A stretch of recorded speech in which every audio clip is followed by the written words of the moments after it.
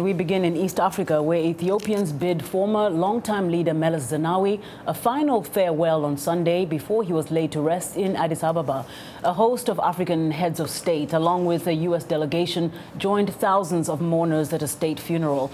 Mr. Meles's flag-draped coffin was carried through the streets of the capital on a horse-drawn carriage from the National Palace to Meskel Square.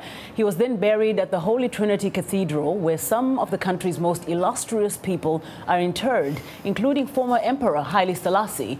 Mr. Meles died at age 57 in a Belgium hospital last month following a lengthy, undisclosed illness. He ruled Ethiopia for more than 20 years. Now, the late Prime Minister Meles earned praise abroad for improvements in the economy, education and healthcare, but human rights groups sharply criticized him for various abuses, including restrictions on independent media. And among the dignitaries and African leaders praising Mr. Meles's record were Susan Rice, the U.S. ambassador to the United Nations, South African President Jacob Zuma, and Nigerian President Goodluck Jonathan. My delegation and I are here to be with the great and brotherly people of Ethiopia as we mourn the passage of one of the most distinguished leaders of his generation, whose immense contributions to national development, regional and continental stability will be celebrated forever. History will record that Prime Minister Zenawi uses immense gift of intellect, eloquence, and vision to chart the path of remarkable growth and transformation for Ethiopia. This is a painful period for the people of Ethiopia to lose such a young leader, a patriot, and a visionary. He taught himself and many others so much. But he wasn't just brilliant. He wasn't just a relentless negotiator and a formidable debater. He wasn't just a thirsty consumer of knowledge. He was uncommonly wise, able to see the big picture and the long game. Now, Ethiopia is the third country this year alone to experience the death of an incumbent. In July, Ghana suffered the untimely passing of President John Atta Mills, and in April, Malawi President Bingu wa Mutharika died of a heart attack. In all three cases, a successor, as stipulated by the country's constitution, was formally sworn in literally within days. In Ethiopia, Deputy Prime Minister Haile Mariam Desalegn has assumed the duties of Prime Minister, but he has not yet been formally sworn in. Now, to discuss the significance of these events in light of Africa's quest for democracy, we are joined by Kwaku Nuamah, Assistant Professor at American University's School of International Service. Thank you so much for joining us again. Thanks for having me again. Professor Nuamah, so what are your thoughts on Ethiopia and the passing of Prime Minister Meles? Well, I think Ethiopia has managed to avoid the fate of, let's say, Guinea, where the passing of a leader plunges the entire country into conflict for now. And I think that's commendable. Now, what were your thoughts, though, when you heard not only what happened in Ethiopia, but also in Ghana? These are countries, as you just mentioned, in Guinea-Conakry, which have a history of coups. Did it enter your mind at all that, oh my goodness, this poses a potential problem? Of course, in Africa, you always have to think about coups, especially now that we've seen the emergence of coups.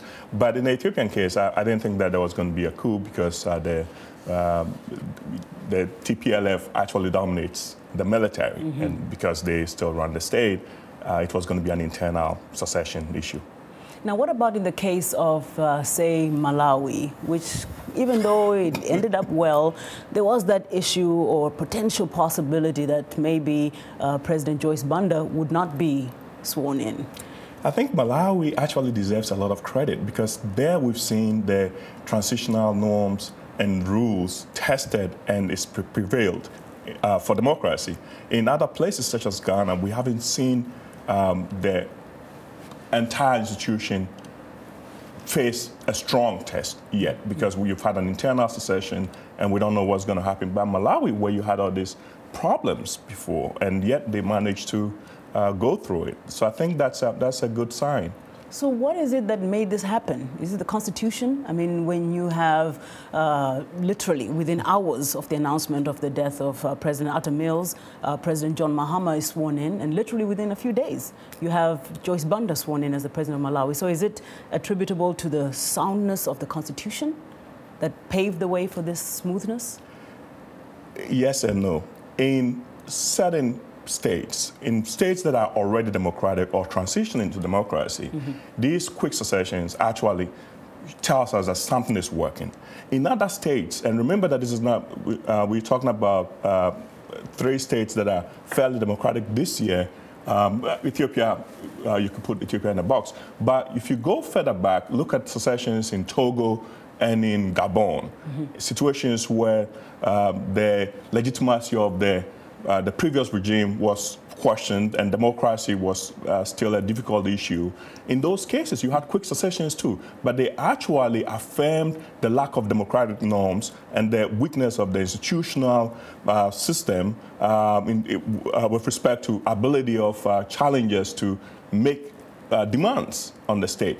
And the result of that was extension of autocratic one-party rule, and in some cases, you really had these dynastic secessions. And so in certain instances, these quick secessions tell us that democracy is working. In other instances, it's the absence of democracy that allows the smooth secession to take place. Now then, there are those cases like, say, in Mali, which throws, I think, everything up in the air. You have literally a usurpment of power within days of President Amadou Touré's election, or, well, he'd already decided he was not going to run.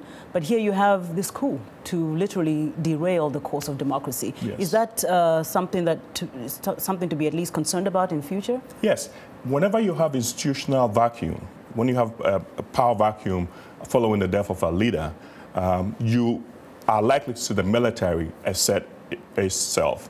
You saw that in Ivory Coast, where the time leader, Ofeboyin, died, and there was a vacuum. And a lot of the conflict that we saw, the military re-emerge as a factor.